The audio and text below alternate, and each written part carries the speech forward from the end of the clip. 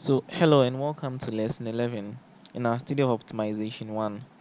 So, in this video, we'll talk about line search techniques by curve fitting. Okay, all right.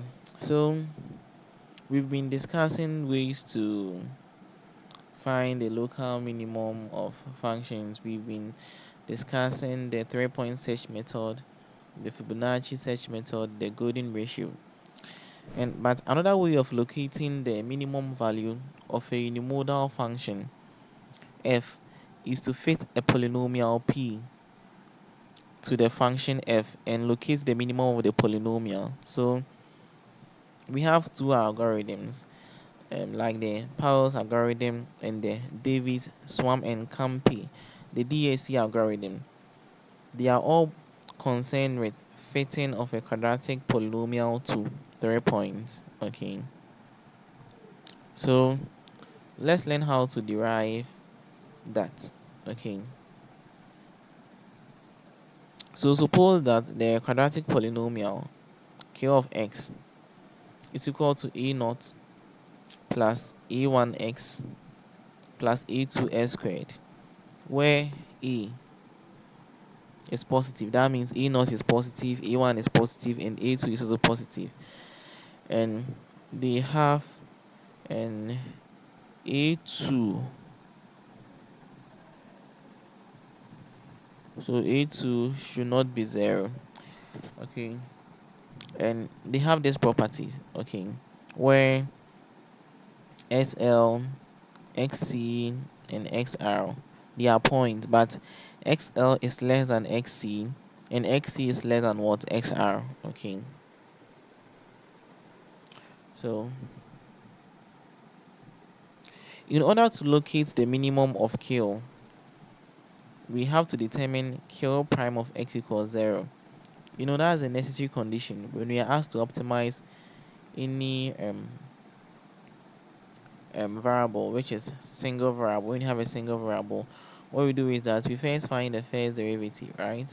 And that's a necessary condition, and we equate it to 0. So q of x is equal to a naught plus a1x plus a2x squared. So q prime of x will be, when we differentiate whatever is here, we'll get a1 plus 2 a2x equals 0. Then finally we'll have a1 plus 2a2x equals 0. So solving for x, we are going to have x to be equal to negative a1 over 2a2. So now we need to find a1 and a2 so that we can make substitution into this relation. Then we are done. Okay. All right.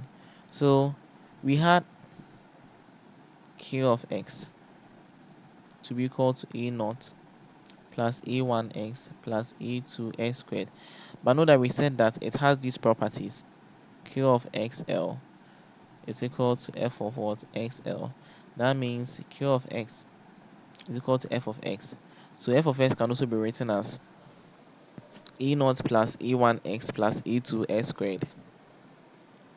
And finding f of xl, f of xc, f of xr means wherever you find x, you put them there. So for instance, f of xl, wherever you find x, we put xl there. So this gives us f of xl. Then we get this for f of xc and this for f of xr. Okay, so after having these equations, we can write them in this form, right? Then our unknowns are a naught, a1, and a2. But we don't need a naught for anything here because we had x equal to minus a1 over 2a2. So that means we have to compute a1 and a2. We have to know what they are. So we use the Cramer's rule, right, to find a1 and a2. And using the Cramer's rule, we first have to find the determinant of the coefficient matrix.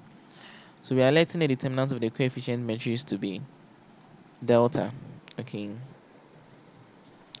So in finding for a1, it will be the determinant of this system, except that because A1 is in the middle, we will take whatever is here and replace it with this. So now you can see here. So determinant of 1, 1, 1, f of xl, f of xc, f of xr, then xl squared, sc squared, sr squared, all over the determinants of the matrix and coefficient matrix, which we are denoting by delta.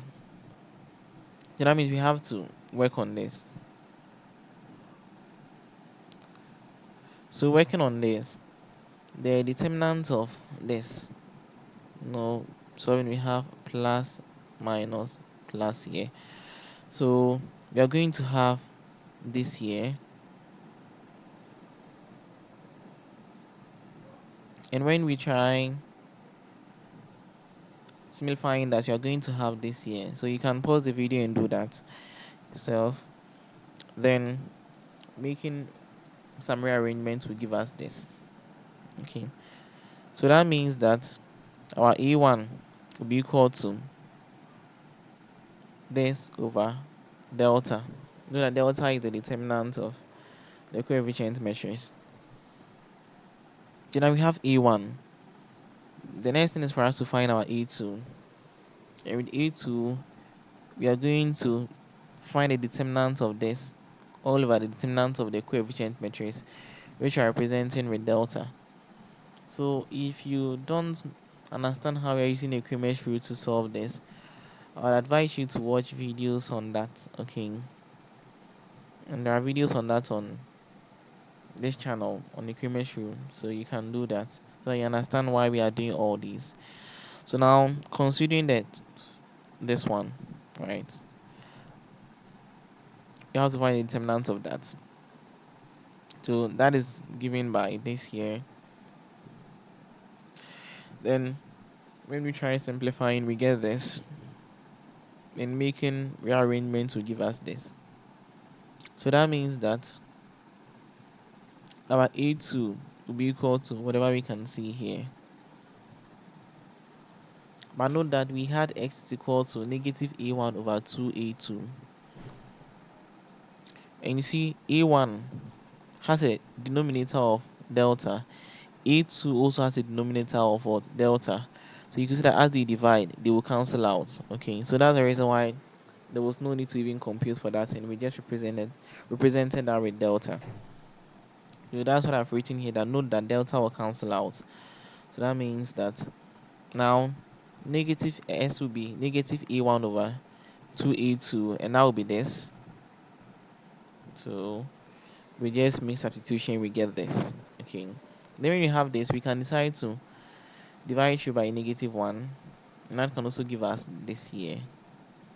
Okay, so when we use 3 point to approximate, do our approximation, we'll have our x star, the maximizer, um or the optimizer, to be given by what we can see here. Okay, and this proof is very important. You should take very good note of it. Okay, so it is from these that we can apply them in the Powers algorithm and in the DSC algorithm. So that's all for this video. Thank you very much, and see you in the next video.